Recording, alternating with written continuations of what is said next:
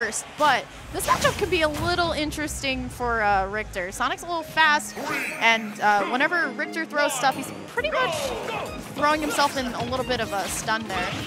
But Town and City to start it off. There we go, that upward special, of course, going to be the very easy get-off-me option coming out from Richter here. Already starting to set up that spacing game, and Jesus, the use of the whip! Woo. So Tajmahal is really the key to victory with this is really going to have to get around these projectiles. Starting off, getting up the spin dash. Here, check him out, tries to charge up that forward smash, but still dashing in. That's exactly what he needs, right? He needs to get close to Richter, kind of box him out. But I don't know, man. Really struggling. We've seen that exact same setup. Wow, that killed that DI. So not too crazy, but Infinite doing a really good job of keeping his space right now, understanding like where Sonic can go and kind of keeping him out. Ooh, spins right through that though. Hit point blank holy water into the dash attack.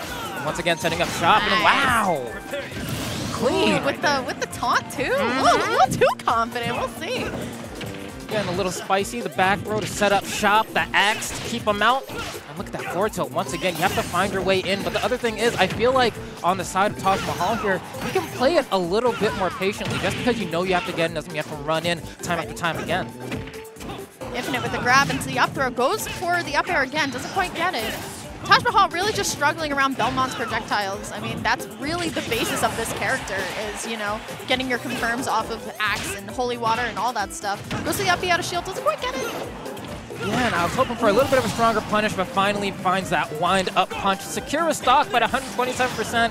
It's going to be just a matter of time here, likely for Infinite to close this out. We even see him getting a little scared and air dodging right there, but just one more ledge trap. And I think Sonic has the Holy Water in his hands too. Ooh, but it falls right off. Okay. And that whip is going to take game one very, very convincingly for Infinite. Yeah, not even close. But I do feel like a little bit toward the latter half of that game, it felt as if Tajmahal kind of got the memo a little bit. He said, I'm getting hit a lot, I'm trying to run in, keep getting stuff by rollback forward tilt. Like, I think I can do a little bit better than that. And I think he's relying a little bit too heavily on the air dodge to those platforms as well. But we're going to see what kind of options he tries to use to get around the projectile war that is Richter. But he only has one game, really, to break it down and figure it out. The jigsaw puzzle needs to come to a close really fast here for him. Right, for sure.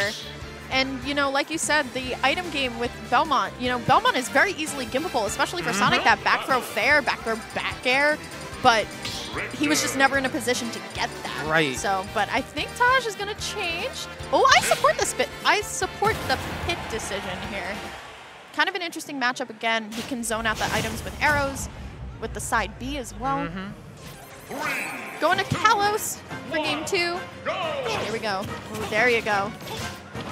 And I want to see what exactly his approach is here, because sometimes, you know, if you feel like you're getting walled out, you can say, you know what, I'm going to fight fire with fire and try to do a little bit of the same thing with those arrows. Pit can kind of contest a little bit at a certain range, but right now it's like he's doing better in the neutral game, getting hit less often, keeping it fairly easy, actually. You know, just keeping it even.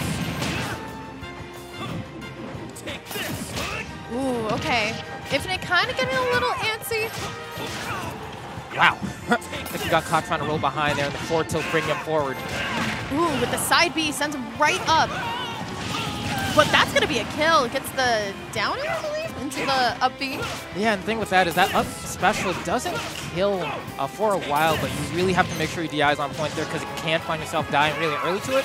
But it won't be until like around like 160, 170 where it'll actually kill you from those characters.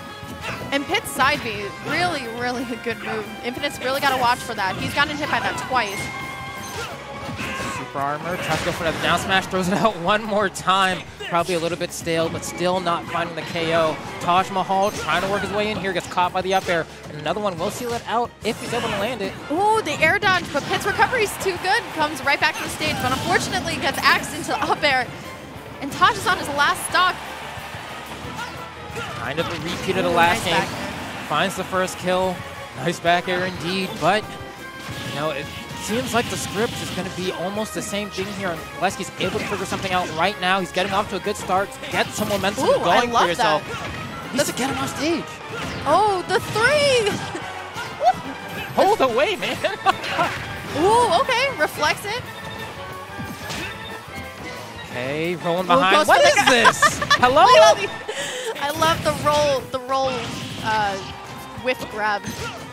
Just back and forth, gonna throw side tilt 3 times in a row, and then yeet him off stage, setting up the ledge trap. Once again, holy water to X, and Tajmahal just not picking his get up options correctly with the right timing. Infinite setting up, goes for the up air, or the up B, doesn't quite get it. Trying to show off a little bit. Tajmahal at 160 though, anything could kill him just like that. And the hit stun from the holy water into the forward smash. Yep, and that'll be stock 1. What was it about? I mean, honestly, like, he really, yeah. He tried. I mean, it wasn't bad. The second game was definitely a whole lot better right. than the first one. There was a lot of moments, especially in the beginning, where I felt like he came in guns blazing. He had a really strong start for himself, and he didn't allow Infinite to break a certain distance. But the moment that Infinite was able to gain that space, that's when the whole game plan kind of crumbled. Really didn't seem like he was able to get in any more than that.